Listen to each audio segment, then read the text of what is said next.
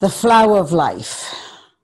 You see it on my business card. You see it in the ancient world, in the ancient temple of Egypt, in China, under the pores, in the pyramid of Giza, under the different rooms under that is not allowed to public yet. It will be open to public at a point. Now, in your physical heart, I think I will not go into the meditation between the heart and the brain and the heart, but we may send that to you for those who wish. When you shift your consciousness, this is the major healing. When the consciousness shifted and move into an alignment, healings will happen at many, many levels. When in your heart chakra and in your physical heart, at the center, there is a sphere between a sphere made of the flower of life. When I travel in that, inside of my physical heart, the whole universe is there. The whole creation is there. All the dimension is there. Source is there. Meaning it's local and non-local because it's also outside of that heart. When you may recall, some of you, when we were in Vail, I used to take you through a tube of flower of life to travel in different universes, in different dimensions. Those who have read on the life of Lord Krishna, you may have heard that one day he opened his mouth big and his mother saw the whole creation coming out of his mouth. That was because he activated that center in his heart.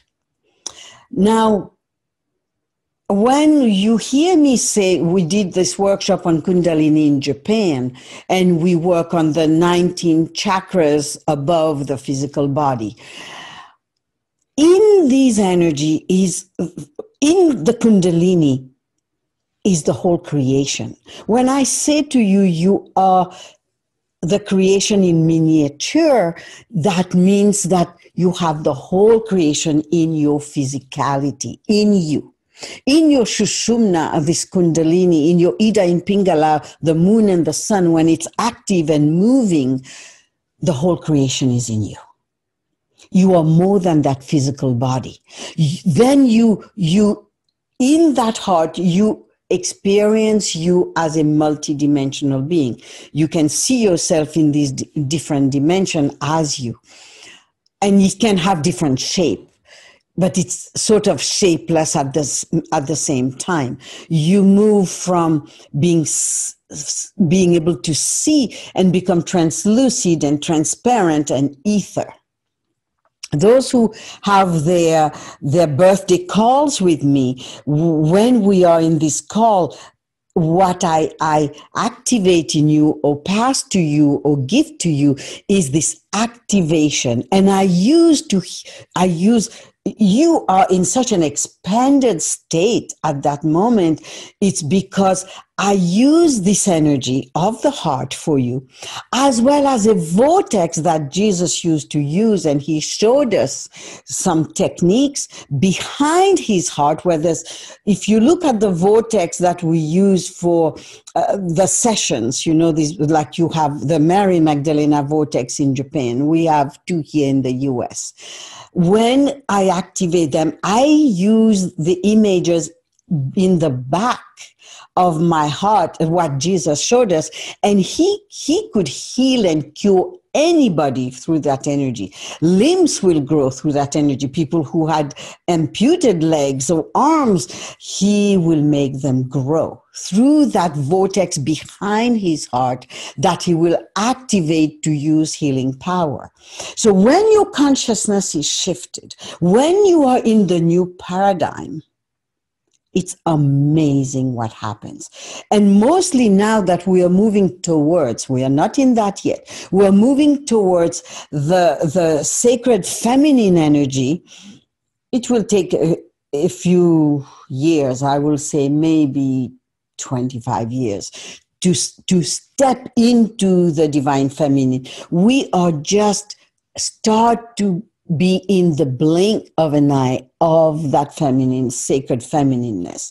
So that's why sometimes when I speak to you, I say, I honor the divine feminine in you. I honor the divine masculine in you, to bring, to balance the androgynous that is being prepared.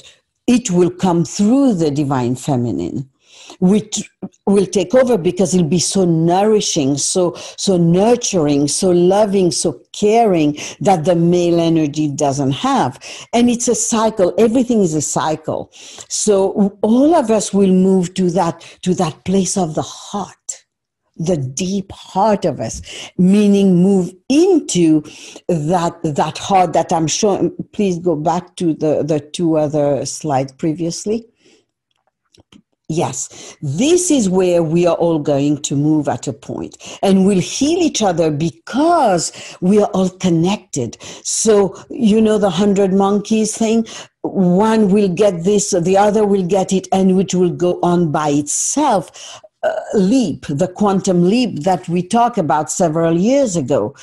I go back to Veil, all this knowledge you've received in Veil. So the creative source being active, the center of the flower of life is being active. In the flower of life, you have also there's a sort of circle which represent a dimension, then another dimension, another dimension.